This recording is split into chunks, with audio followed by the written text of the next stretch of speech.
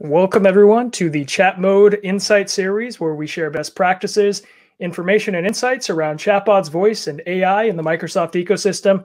Today, we are very privileged to have Derek Russell of Microsoft. Derek is the Data and AI Senior Specialist. On that note, welcome to the podcast, Derek. Chad, hey everyone! Thanks for joining in. This is really fun, and the first time that, or second time that I'm not actually preparing the show, so that's really cool. Absolutely. And then I know that I think you had mentioned before we jumped on here, your role has shifted as of today as well.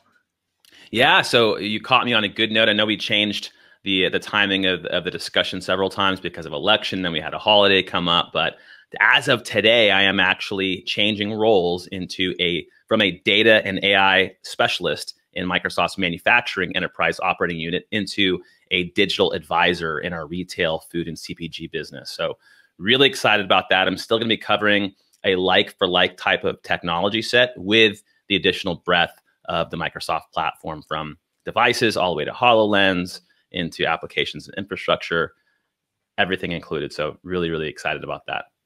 Congratulations. And, that sounds super exciting. You get to essentially parlay a lot of the AI and data stuff and then just really expand that across, different Microsoft customers. And, there's a lot of transformation going on today. But before we jump into sort of the more, AI and sort of sales oriented questions, I always like to ask a unique question before we jump into those. So my question for you, as a fellow podcaster, one that actually runs 2 additional podcasts, what is the most valuable insight that you've taken away?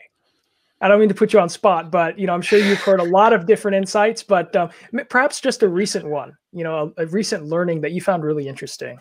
Yeah, so I have 2 that I'll kind of spin out quickly.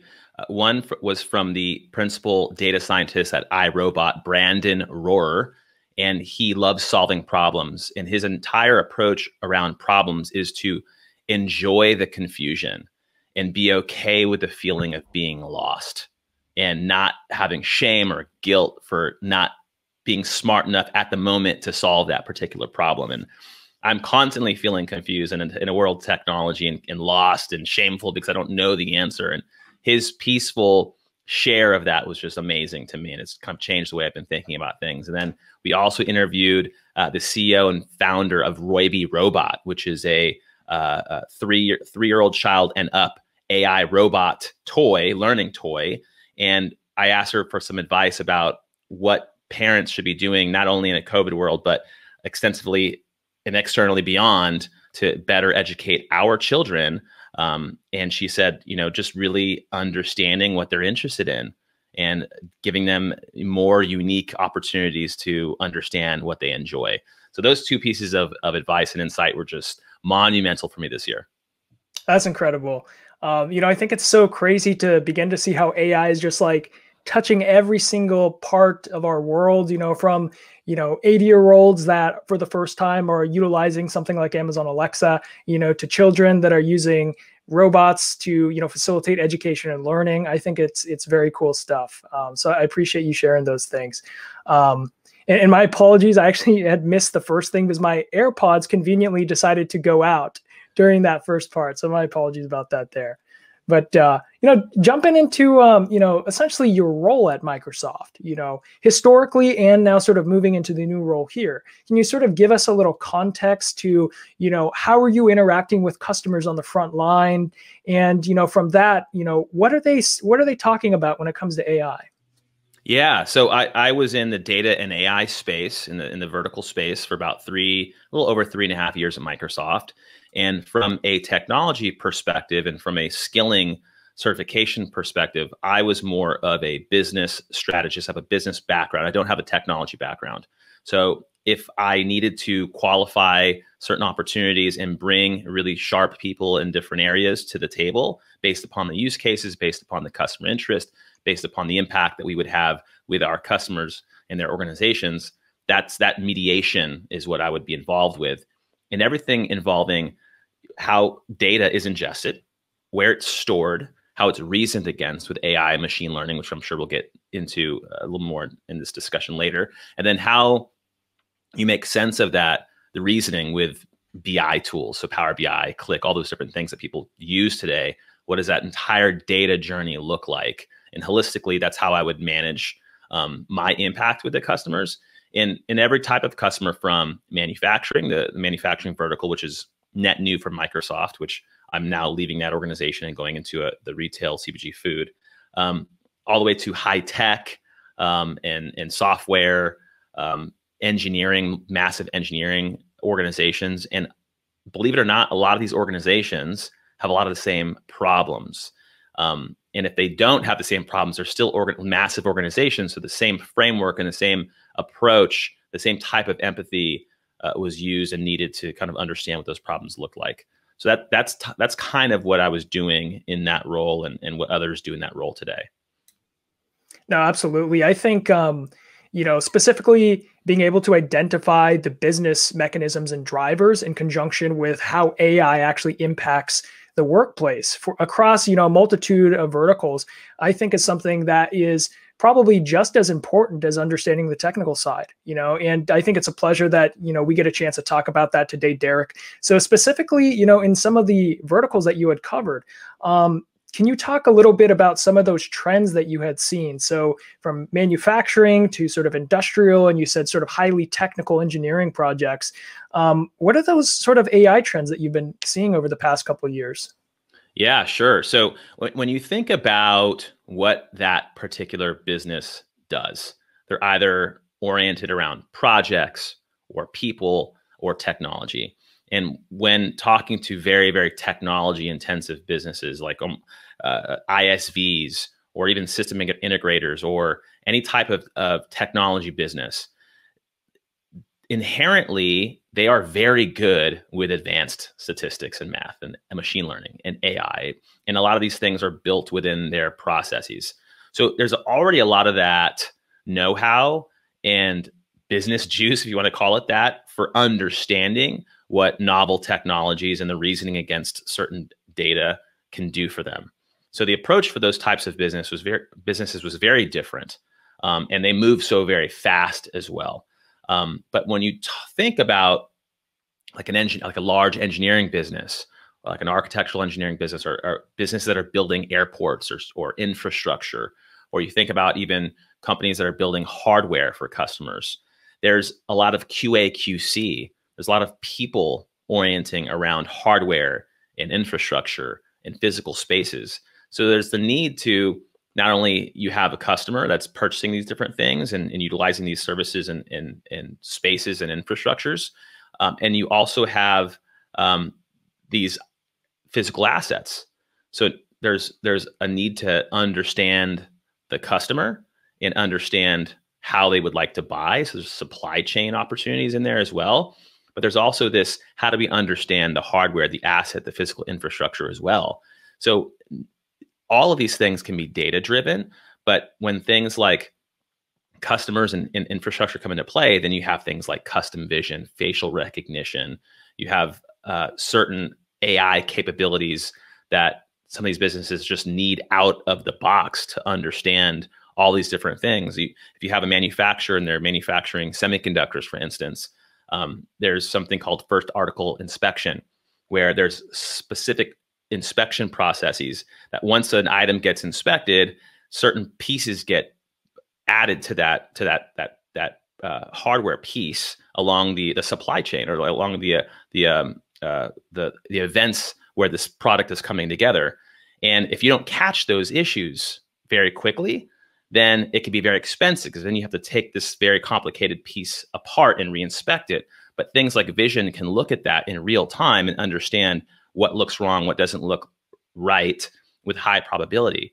So there's all these areas based upon the business problem that you can start injecting ideas of how to pull out additional insights that human beings just simply can't do, because we fatigue, or we just don't have the ability to consume all of this data and make sense of it.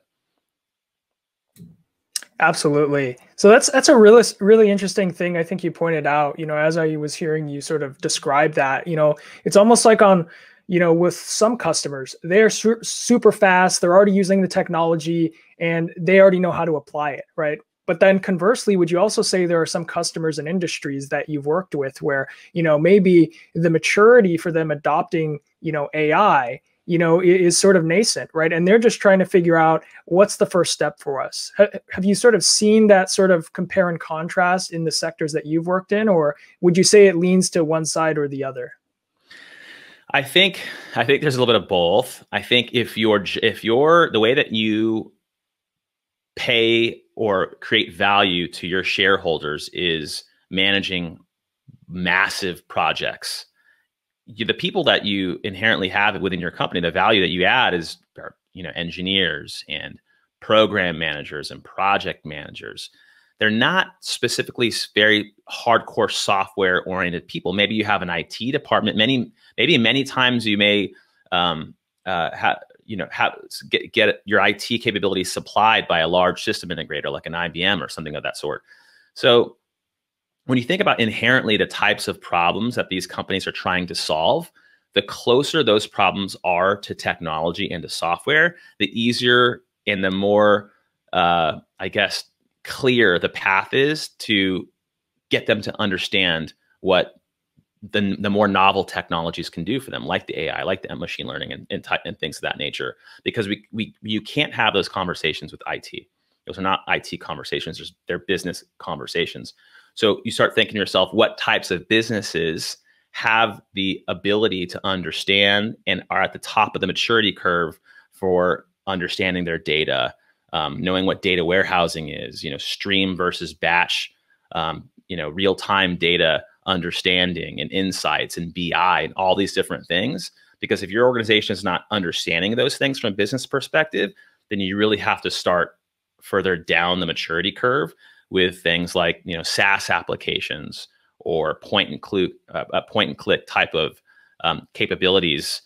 You see that kind of stuff with Dynamics or Salesforce or some of these other applications that you see in these big businesses. But that's kind of how I personally look at it. How close to technology is this business, and how can we get them there? How fast can we get them there? Yeah, I think that's a great way to sort of articulate that. From what you said, it sounds like, there's certainly a continuum of companies at different stages of that maturity life cycle. Some of them are super far at the end of the spectrum that, get it, and they have a multitude of different stakeholders in there, those that are close to IT, those that are close to the actual business pain point itself. And then on the other side of the spectrum, it sounds like there's some people just getting their feet wet, and for you as the consultant going in there, looking to identify those different stakeholders and sort of pull them to the table so you can have the right discussions. So I find that really interesting. So especially with the organizations that are a little bit more nascent, because I had read a statistic that said, AI penetration for traditional industries is only at 10% today, which to me is just, an immense opportunity and also at the same time a challenge, right? So for those organizations that are a little less mature with AI, what's the general sentiment, that you hear from them around AI? Like, are they concerned about how to implement it? Are they sort of, or maybe they're really sold on it and they just want to hit the ground running? What's the typical sentiment that you hear from the organizations that are a little bit less mature? I think the answer is changing constantly, because I think if you rewind this entire conversation back to 4 years ago, when I first joined Microsoft, bringing up the very idea of AI, machine learning, you were talking about something that was super cutting edge. Like that was almost the point. There was nothing but risk involved in those types of projects. So you really had to find people that were willing to take risks, that were willing to lose money, that were willing to put their not their careers, but their reputations on the line with doing this new project and trying to inherit some new way of approaching problems. And I think if you fast forward to today, now it's something that everyone is comfortable talking about. So it's a completely different ecosystem when you're talking about technology today. And I think very much at that time, it was, we can solve this with AI. We can solve this with machine learning. Now, those aren't even components in the discussion. Now it's, tell us what type of problems that you have, because most likely we've solved it. And we've probably solved it by these following use cases that just so happen to use AI and ML, but it's nothing glamorous because it can be done. These items are in production. This technology has been vetted. This is proven. There's no more risk in this. The only risk is the type of data that you have, the type of investment and resources and budget that you have, and your time horizon. When is the fastest or the minimum amount of time that you need to actually receive value from this project? So I think those things have changed tremendously, which is good because now we can actually come in and not talk about the technology because that's not fascinating. The technology is changing too fast to be fascinating. What's fascinating is what kind of problems that we can solve. So I think that inherently, going back to some of your initial anecdotes, are what we're really focusing on in those different areas. Absolutely. I totally agree. I think the applicability of technology is far more fascinating than, looking at it and being super enamored by how interesting the tech is. So I think it's encouraging to hear you say, like, hey, 4 years on, we're talking about use cases here, right? So, I think a perfect segue for what we're talking about here is let's maybe just start talking about what's that process, right? So I think the first thing I heard you say, earlier on in the conversation was, we want to be, as close to the problem, right? As close to the people that sort of understand what that problem is. And I think that makes a whole lot of sense. And I would imagine that's probably maybe the first step, identifying those stakeholders within that organization where you can talk to and they're a subject matter expert on that problem. So if you don't mind walking us through, a couple of steps on, how do you identify that use case when you talk to these customers? And I love this conversation. I mean, there's so much here to it because it not only is applicable to partners and engineering companies and folks that are trying to sell into these larger organizations, but it's applicable to these large organizations and how they're solving their own problems, because inherently we're all in some type of advocacy mode. You're trying to advocate ideas for the purposes and incentives of your organization, or you're trying to advocate ideas for the purposes of your department or segment of the organization, if you're in marketing or sales or whatever. And the first thing is just understanding what the problem is. If I don't understand the organization, I read 10Ks. I know that sounds really, really technical, but it's not. The first 3 or 4 pages of any 10K will help you understand the strengths and weaknesses profile of that organization. So if you're cold and you don't understand what problems an organization has to solve, even if it's your own, I mean, there's public filings, there's data that is available to start understanding from a CEO level, C-suite level, what those problems are. Some of the problems may be, we don't understand competition. We don't understand our customers deeply enough, or our customer base is changing.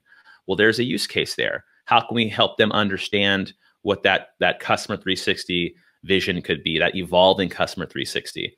How do we reach out to those customers? One of their strengths might be the intellectual horsepower of our sales force. So one of the high-tech manufacturing organizations I was working with, their competitive advantage was how smart their sales force was, because then that sales force can then have really amazing conversations and impact with their end customers. So then from a strengths perspective, how do we bolster those strengths? How do we give those salespeople more data, more insights at their fingertips so they can be even more impactful to that end customer? So I think understanding the problem was super, super critical. Understanding the value that will be received from solving that problem and who will benefit from that value, who will be incentivized by that value, and how is that incentive, how does it weigh up against other incentives in the business? Right now, a lot of organizations are cutting all of their projects from a manufacturing perspective, and probably from an engineering perspective. They're cutting everything that won't yield value in the next 6 months. So you see their spending decreasing by 50%. So no net new projects unless it could yield some kind of value in the next 6 months. So now we can only focus on use cases that will yield value in that 6-month time. Who is the technical sponsor for this? You need someone, you need people. You need people that can actually put time and effort into this problem. You need a business sponsor. You need someone that's going to carry across, that understands the strategy of the business, not from just the technical side, but who is that business sponsor? And then, what are your opportunities for putting this thing into production? A lot of businesses love science projects, whether it be political or to revamp their career or to be relevant in their organization. They love taking on these crazy new projects, or maybe they're just unorganized. You have to be organized. You have to understand that if you're going to put effort into this 3 to 6 month project, it needs to go, not just be a pilot or not just be a proof of concept. Proof of concepts are gone. No one wants to work on those. They're not exciting. What's exciting is putting something into production in 3 to 6 months. So those types of things are things that I think are most important when you're trying to advocate some kind of a project that will be adapting or using novel technologies like AI and machine learning. Man, I love that whole process. It's very systematic in nature. And just to sort of reiterate for people that are watching, and, I appreciate all the comments coming in. People are, just saying great conversation. They love the conversation. So, I think we're on the right track here, talking about this stuff. First off, I like what you said. It's almost the same way you evaluate equities, right? Do your fundamental research, and you said, hey, I'm reading you're literally reading the SEC filings of these organizations, not only to understand, what are the, potentially profit generators in the organization, which gives you some sort of an idea of, what metrics do they care about, right? Or what directions are they heading, or have they reported? So I think that's a great, it's a great idea for doing pre-sales, right? Come to the meeting prepared, right? And then from there, I like how you're taking those findings and essentially you're doing like an impromptu SWOT analysis, right? With the stakeholders in the room. And, they're already, resonating with what you're saying because, you're talking about the SEC filing, and they're leading you in that direction, right? And then I think the other thing that you had alluded in this conversation previously was understand the time horizon, right? Are we talking about 6 months? Are we talking about 2 years? What does that look like? And, it's interesting that you mentioned, it's almost like the sort of macro trends right now provided with the pandemic and how it's really like squeezing budgets. What you're saying is, especially in the manufacturing sector, if you don't have something that's going to be value generating in 6 months, we're not interested, right? So I think that's really imperative. From there, I like what you said about, hey, find the champion, right? Who's going to be that executive sponsor, that executive champion that's going to help you sort of drive this thing forward? And then finally, how do you make this into reality, right? And we're not talking about pilot programs anymore. And I think that part is fascinating. And I want to drill into that a little bit more. So do you mind sort of giving, a little bit more context when you're saying, hey, we've moved on from this sort of like innovation budget pilot program mentality? What's that mentality you're seeing within organizations, sort of around that concept? I think the majority of organizations understand, and all the components that we're talking about, understanding scope and commitment and time horizon and the problem. I think all of those things pour the bedrock for credibility. Like you have to have credibility when you come to the conversation. And one of the ways that you have that are all these different things. Because you don't have credibility if you haven't done this before. If this is a science project for you, it's a science project for the customer. And you really have to understand the fine line of those different things. With that said, again, 3, 4, or 5 years ago, there wasn't very much credibility. So you had to do a proof of concept. You had to prove that the concept could work, right? But today, that's just not the case. All the different things that we're using, the facial detection on our phones, the multi-factor authentication, when you get into an Uber, the AI running, which is on Azure AI, by the way, the AI running that the driver has to check in with before it's safe enough for him to log into the application and drive the car. All those things are in production. So when you go to a customer and you start talking to them about these capabilities and use cases that you've done before in the past, which I think it's critical to the conversation. These are the things that we've done and worked on. What's interesting to you? We think this is interesting based upon your problem sets. I think those things take away this energy around, we got to do a proof of concept.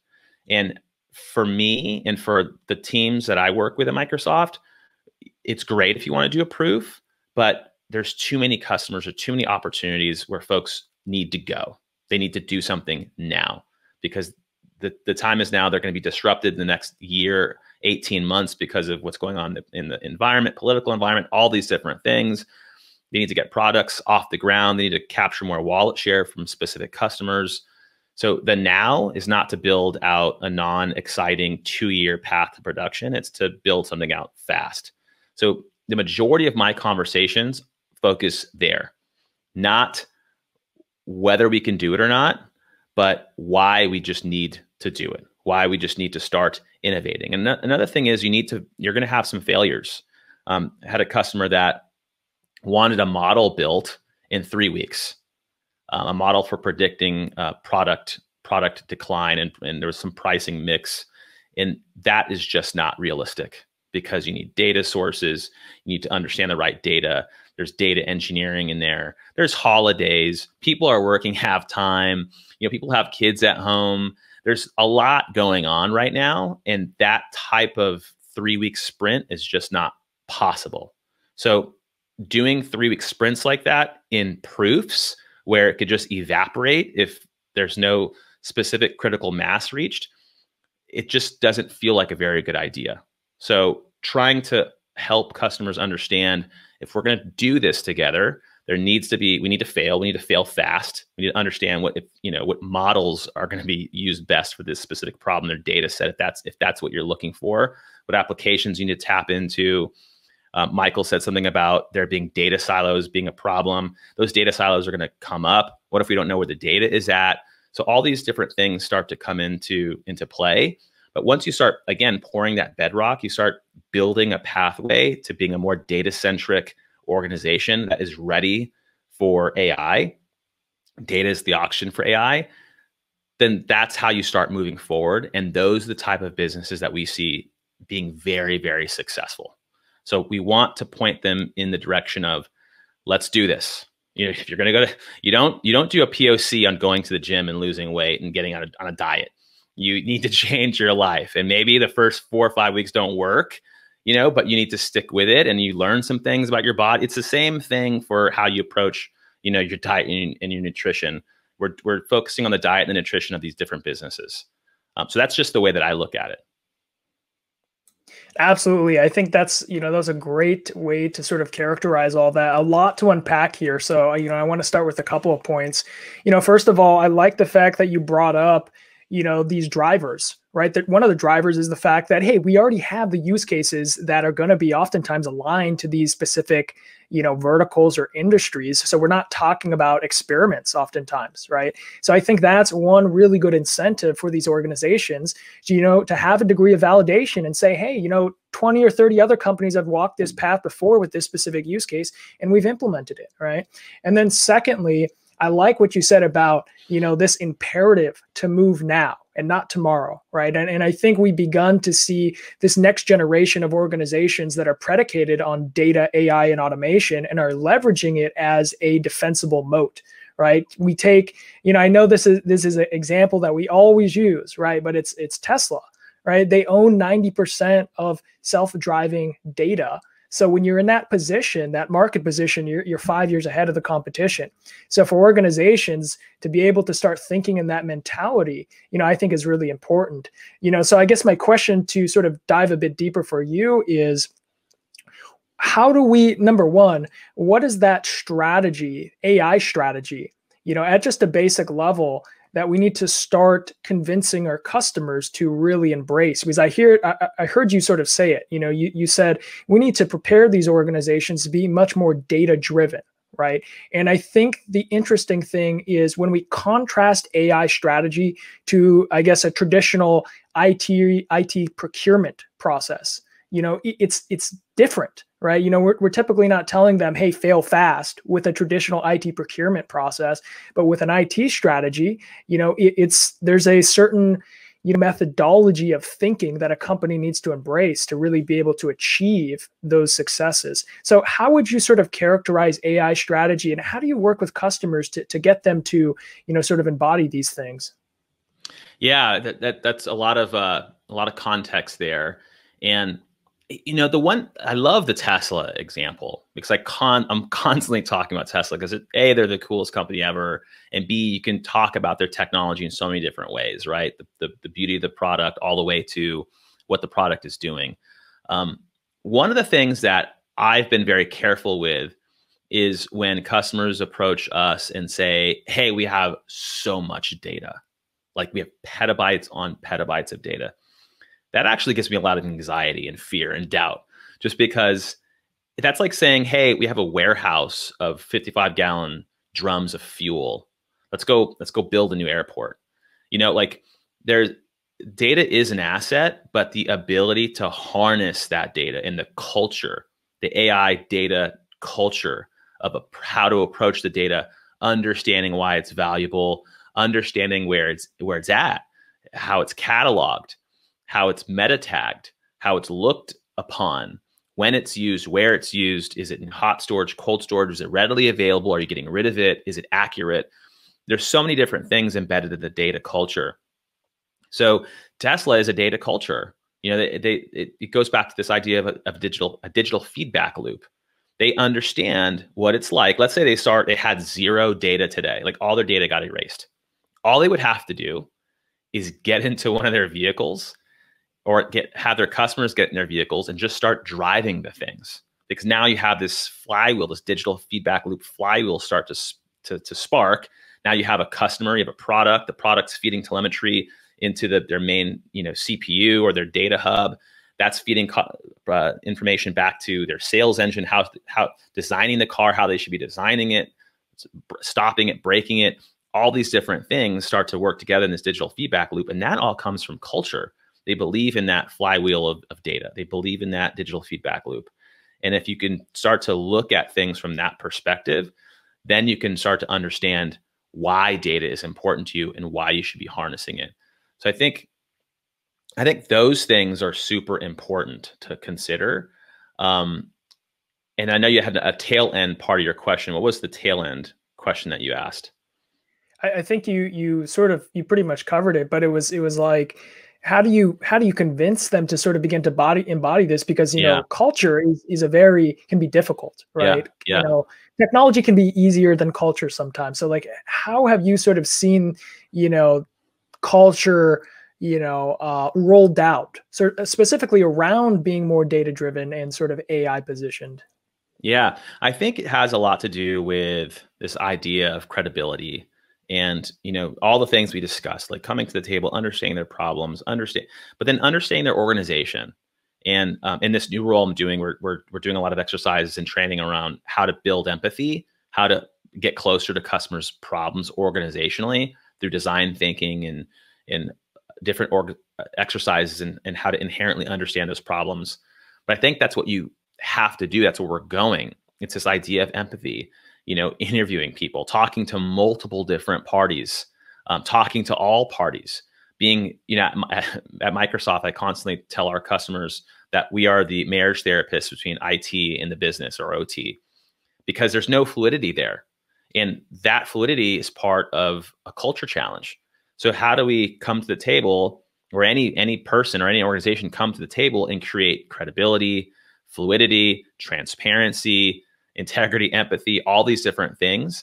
Because those types of things, I think, encourage a change in culture. Another node of credibility is a quick win.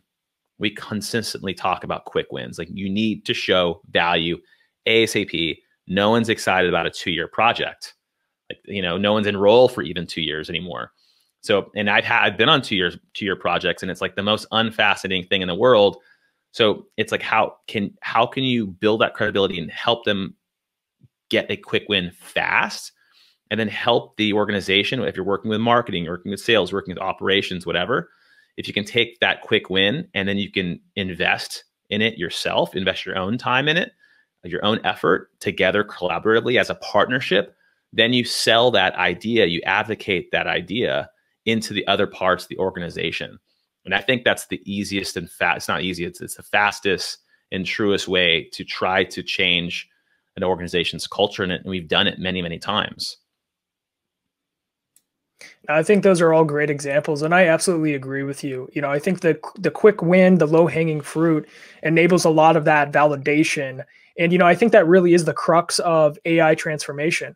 It's like, let's not try to pick the most challenging problem, not because we can't technologically do it. It's because, you know, internally we don't have that culture to, you know, not only get people to sort of buy into it, but also the core competencies have to be on both sides of the fence, right? You know, as a consultancy, we can come in and build you something really fancy that works well, but someone's going to need to manage it. There's going to have to be some sort of extensibility in the future. So I think there's that function there too of also, you know, let's start on something small, right? Show the validation, get people to begin to build that core competency. So not only are they confident to evangelize it, but also they can start building some things in-house on their own with the tools we can provide them. So, you know, I absolutely agree with that sort of, you know, methodology. And I think more companies today, you know, should start to consider that, right? We can do low hanging fruit.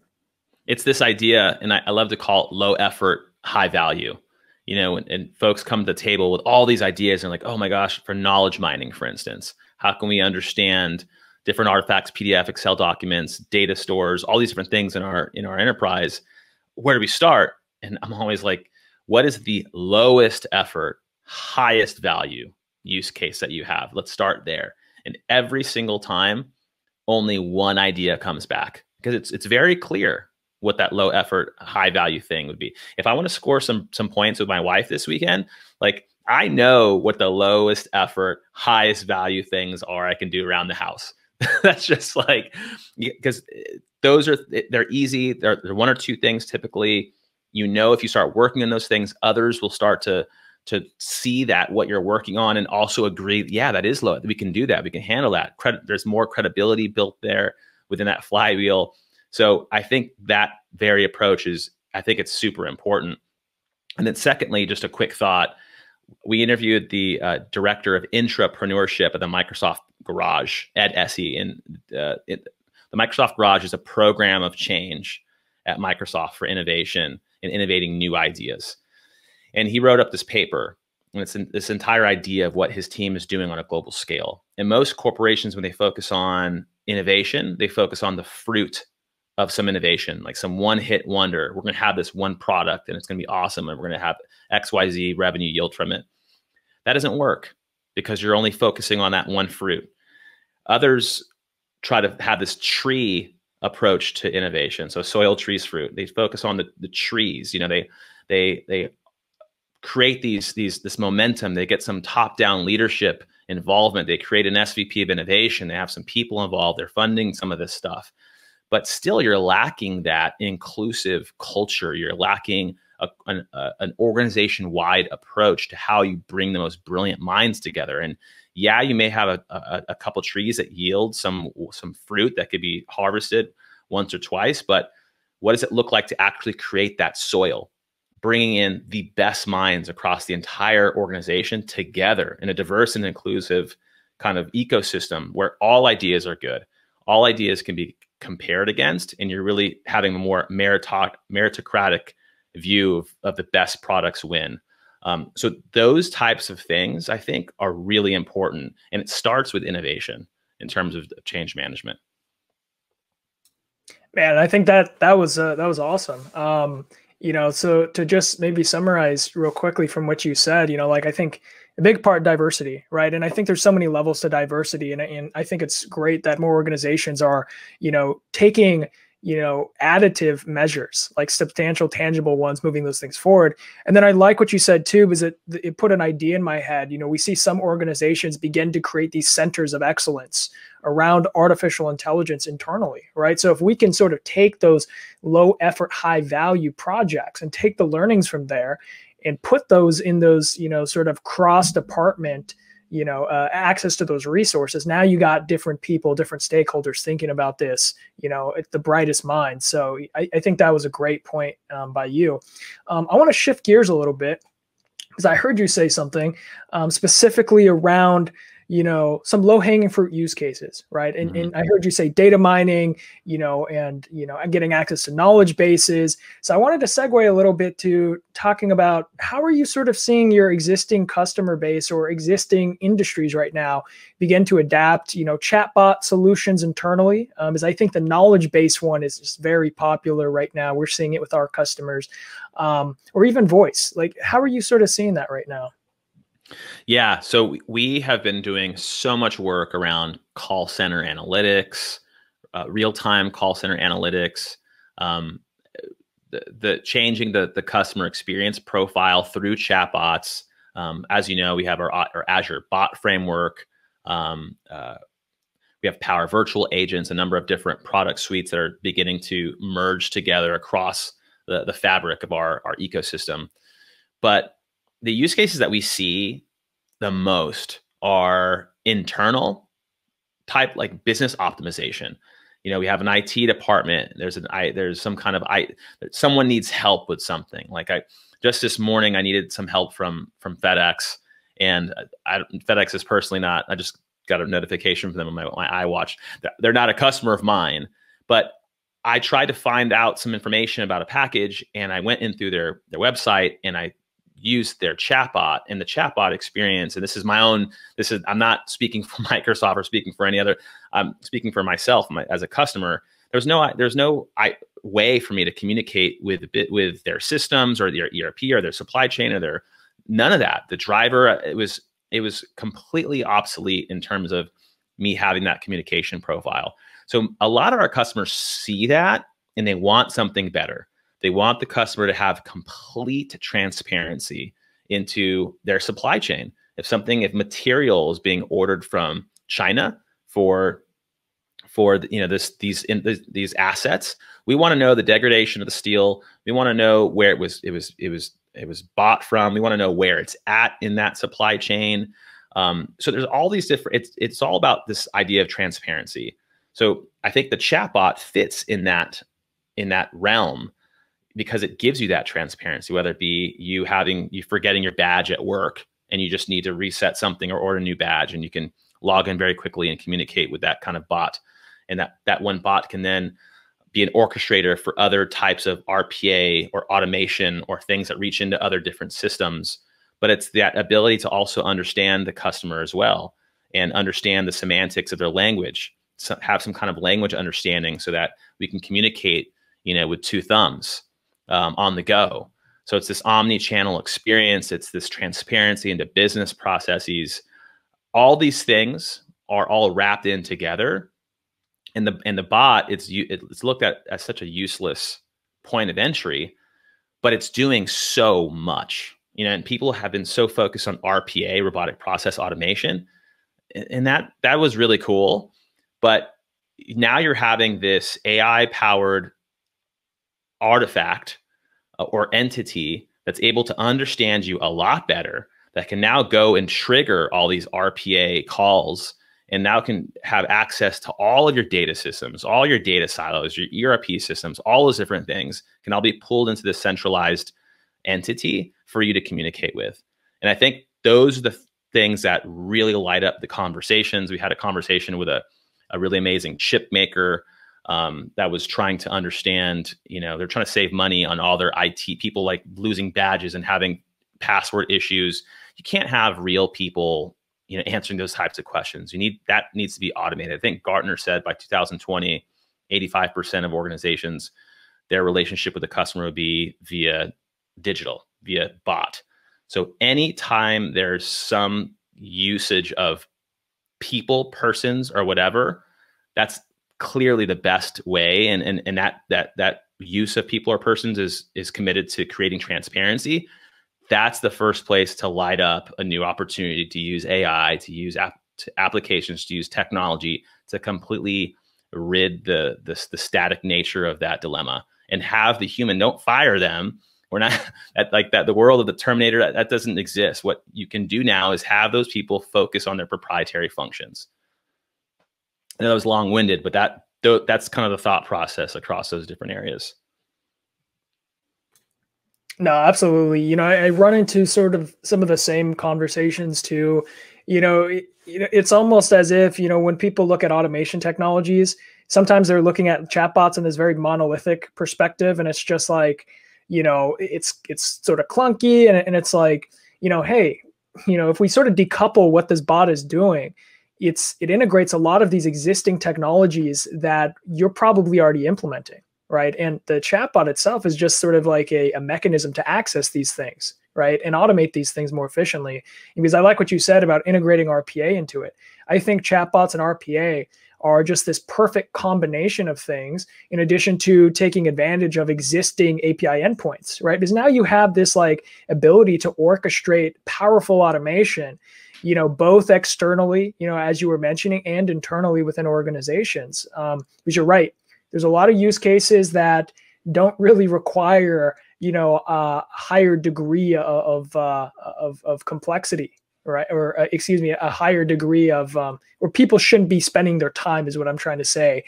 Trying to process lost, identification cards or passwords. If we can sort of lend those things off, now you enable that person, not replace them, to be 10x more effective, a force multiplier, if you will. So I think there's a whole lot of opportunity there. I think maybe an interesting segue, because you started talking about almost your vision of the future here, right? You said, hey, I want it to be fully transparent. It's going to be omni-channel. We're going to be integrating and sort of layering these technologies together. So, for your personal opinion, like, paint us a picture. Like, what do you see as sort of the future when it comes to chatbots and voice, and perhaps even, other automation technologies? Yeah, I very, very, very, I don't very often live in the future with my current role, and that's only because the majority of businesses out there just aren't there. They are still, good point. Their servers are still in data centers. They're still using very, very slow and legacy communication protocols. Like, you get on call, like, many of these customers don't have a Teams. I love Teams, obviously. Don't have a Teams or some type of call platform where their data is integrated into it. There's AI integrated into it.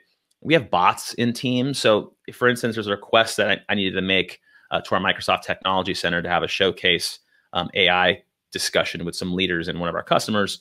I can create the appointment or the project or the application or whatever the request inside Teams, and I'm done. There's no email. There's no additional like steps I need to make. It's talking to our CRM system, which is talking to our scheduling systems. It's automatically pinging through Flow and other types of triggering different groups that need to be added to this type of request. And then I automatically get an email. Like, that future, I already live in today, just because I work at Microsoft and we design productivity tools. So it's very easy to be in it. But when we talk to other customers, they're just not there, or they're getting there, and the current state for them is just amazing, and they can't even imagine like a couple steps beyond that.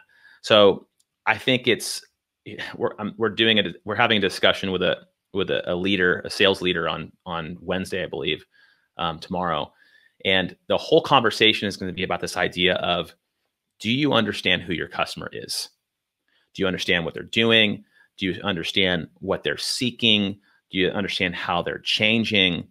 You may say that you are, but unless you're talking to all, whether it be Salesforce or Dynamics or whatever, unless you're talking to all of your CRM systems, you're talking to your ERP systems, you're figuring out what is going on in your enterprise. You understand how much product is being sold in real time.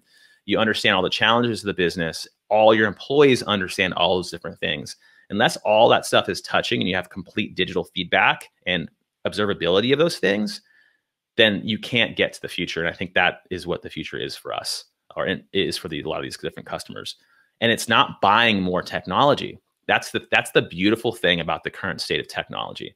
All it is you're consuming services that you can kill, because of the cloud computing.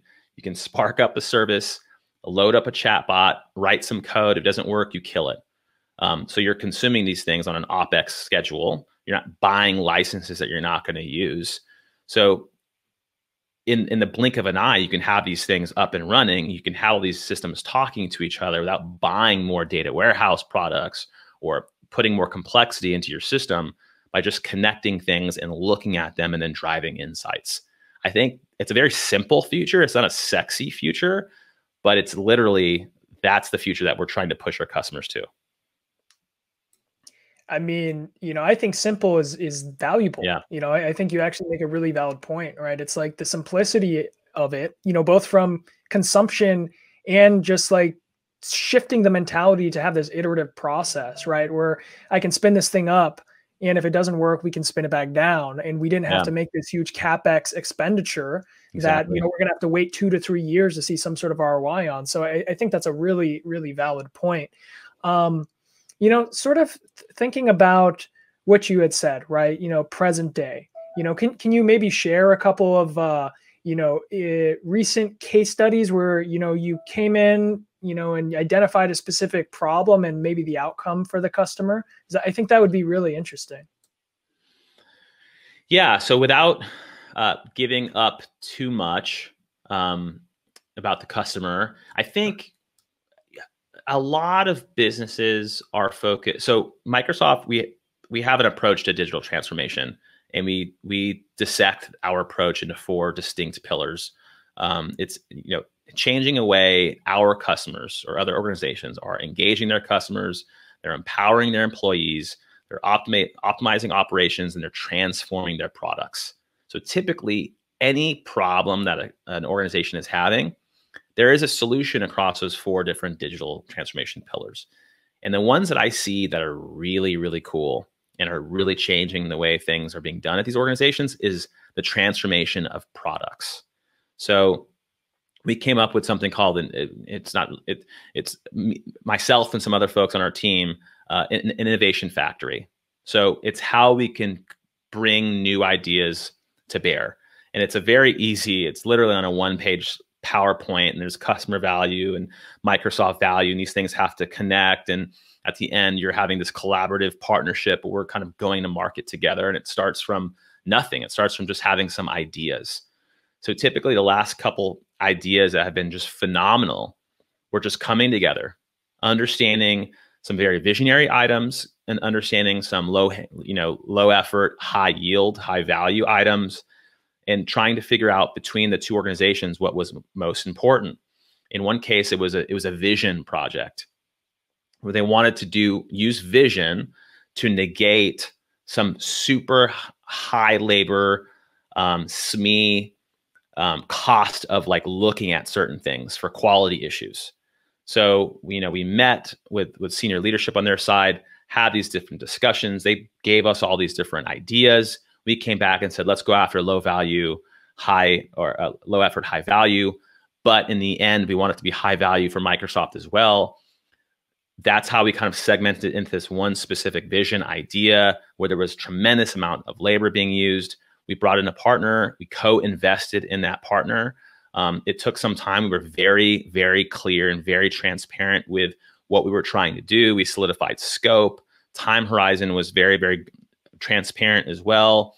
We had line of sight to all the different business and technical sponsors on all sides. So now this is a three-side party, bring in a system integrator as well. And the end result is we were able to create something that now the customer can then not only use, but they can then bring it into the Azure marketplace, and they can now become an ISV provider.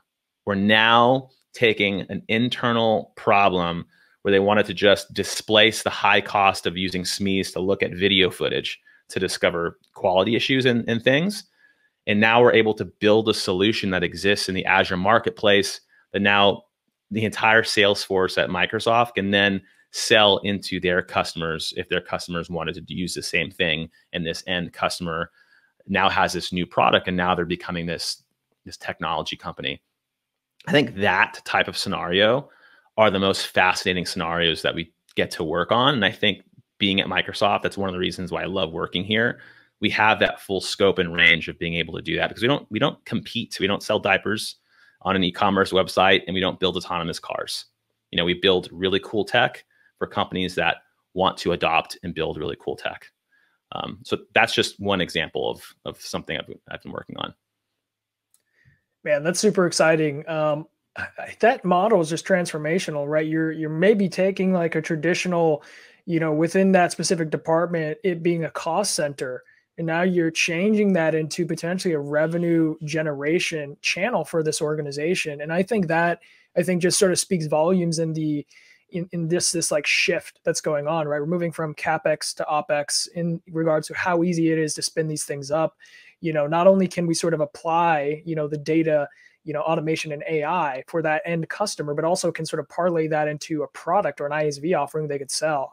I think that's just a huge opportunity to start to rethink how organizations are going to be competitive in the next, 5, 10, 15 years. So that's super exciting. Really appreciate you sharing with us that case there.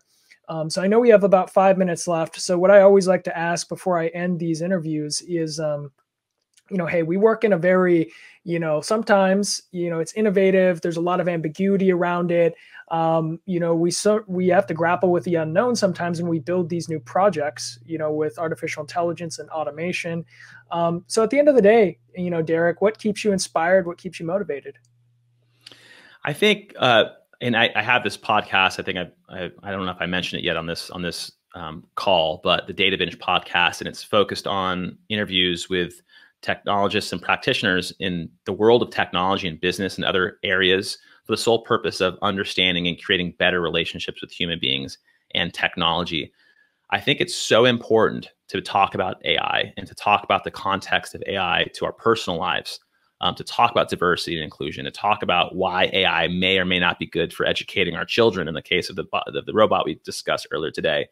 But to have those conversations are extremely important so that we're not building things that are going to be dangerous for our society, or the technology is only in a subset of people's hands where they can build things that impact our society. So I think educating our youth, educating girls, and educating Hispanics and African Americans and all these and Asian Americans and all these folks, just specifically in our country, but also externally, how do we get them the tools, the Wi-Fi access, the curriculums, the Python and the C and all the different languages so that they can start building things on their own so that we can truly just democratize the power that these tools can make.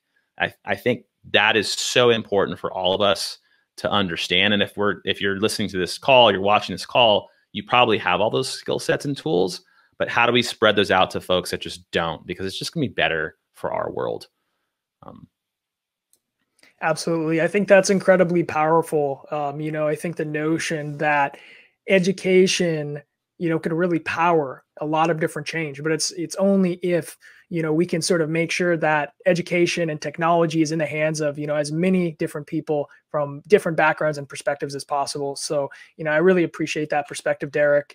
Thank you again for coming on the podcast here and sharing your insight, your expertise around, how does, an organization adapt AI? And what's the process around that? So I appreciate you helping us sort of demystify that today. So thank you everyone who tuned in today, and really great comments, really engaged. I appreciate that. So on that note, I'm just going to say thank you so much, and looking forward for you guys tuning into the next one here.